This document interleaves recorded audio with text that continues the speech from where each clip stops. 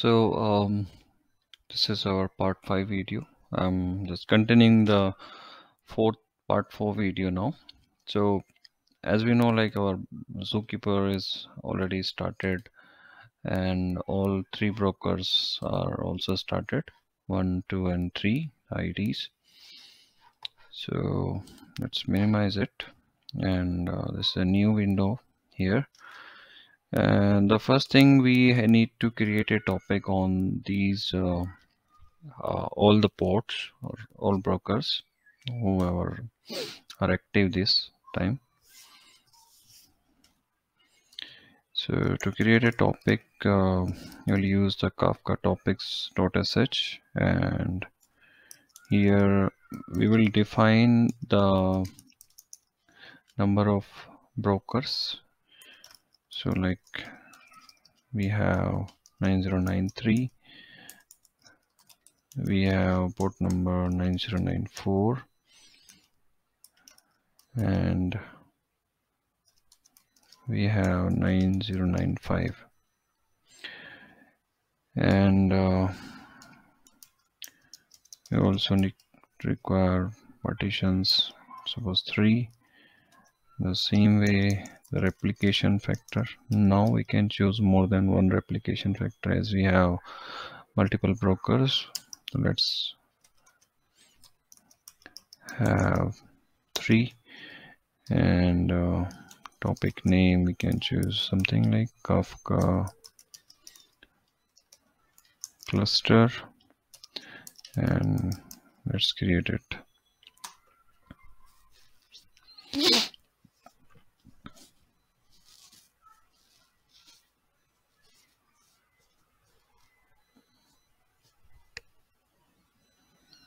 Okay, this has been created. The cluster name is Kafka cluster. So just to check that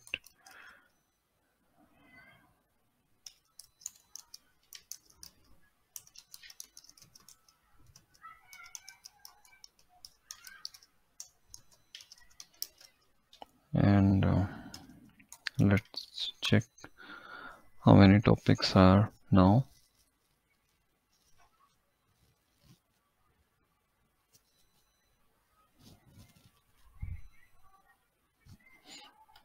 Yep. Kafka cluster is here, that's fine. Okay, let's clear this window. Let's start the Kafka producer now.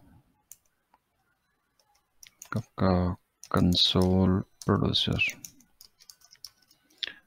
search, and let's have a bootstrap server,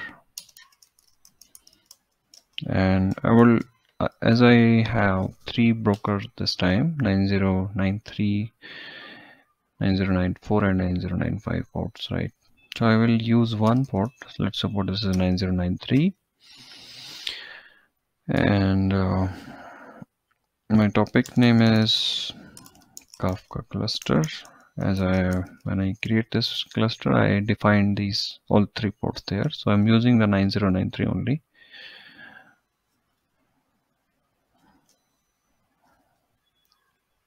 Yeah.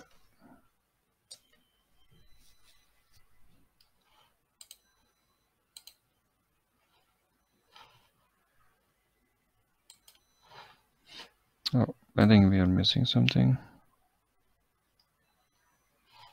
That's fine.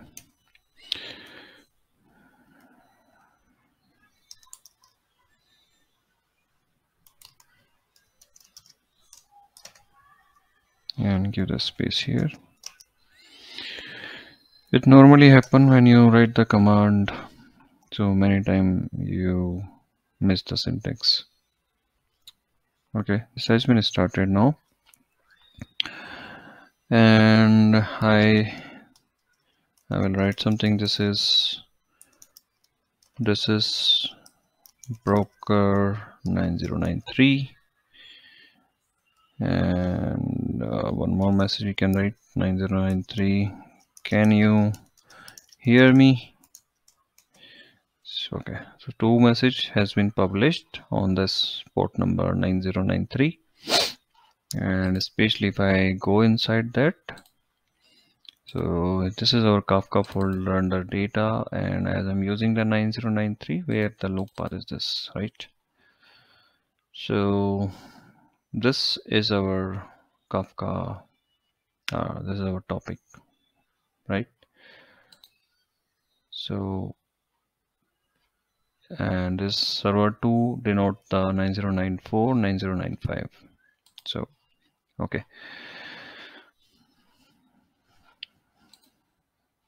So let's use another window. Okay. And I will use now a consumer who will just check to receive these messages. So let's have bootstrap server, and I will choose different port, 9094. Okay, and our topic name is Kafka cluster. Okay, and let's have from beginning here. Okay,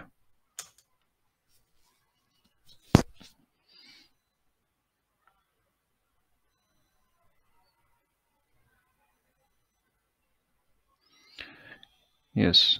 So, and as you can see, like we got those two messages here while we are connecting on 9094, right? That's mean the as Zookeeper is managing all three brokers, but here as you can see, like these messages have been synced on 9094 port also. So if I stop this for a minute and I check with a different port, let's suppose 9095. So let's see whether the sync has happened with this port also or not. Yes, the messages are synced with the 9094 port also, right? So now if you write I'm happy you can receive me, right? So you can see that the producer is producing the messages on 9093 port, but and here the consumer is connecting with the 9095 and he's able to receive this message. So this is the something very good benefit here of this replication. Whenever a different port is active to listen the message, then this can happen, and Kafka will take the responsibility to sync all the messages to the brokers, whoever you mention at the time of when you define the topic. So as we know, like we defined 9093, 4 and 5, 3 ports there. So in this way, this is the main benefit of this multiple broker things.